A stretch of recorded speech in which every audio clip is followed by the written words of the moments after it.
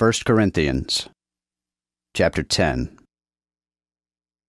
Moreover, brethren, I would not that ye should be ignorant, that all our fathers were under that cloud, and all passed through that sea, and were all baptized unto Moses, in that cloud and in that sea, and did all eat the same spiritual meat, and did all drink the same spiritual drink.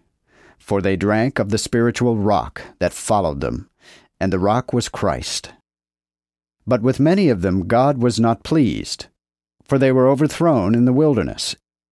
Now these things are our examples, to the intent that we should not lust after evil things, as they also lusted.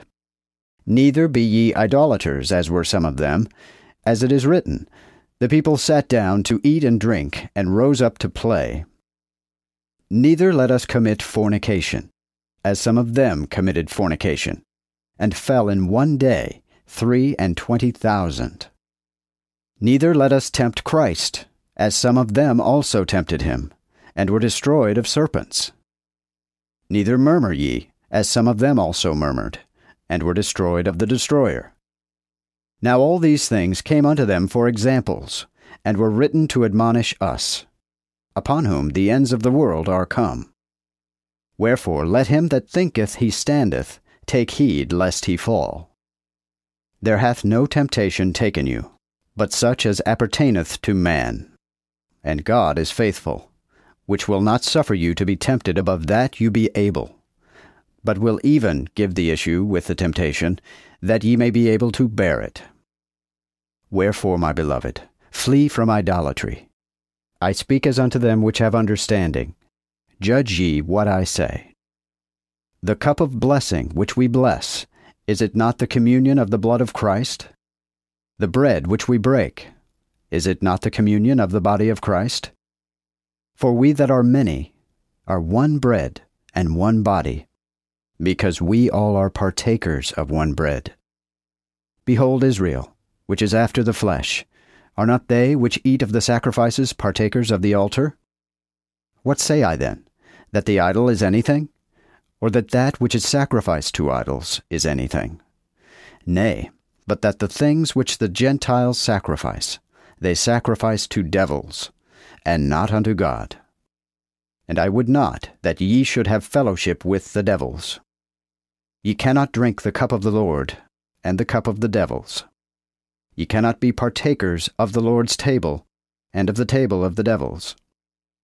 Do we provoke the Lord to anger? Are we stronger than he? All things are lawful for me, but all things are not expedient. All things are lawful for me, but all things edify not. Let no man seek his own, but every man another's wealth. Whatsoever is sold in the shambles, eat ye, and ask no question for conscience sake. For the earth is the Lord's, and all that therein is. If any of them which believe not call you to a feast, and if ye will go, whatsoever is set before you, eat, asking no question for conscience sake.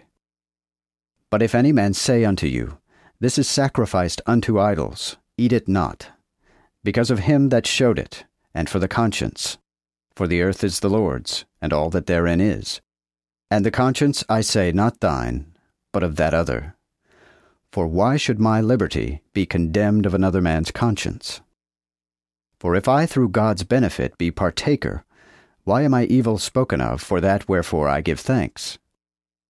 Whether therefore ye eat or drink, or whatsoever ye do all to the glory of God.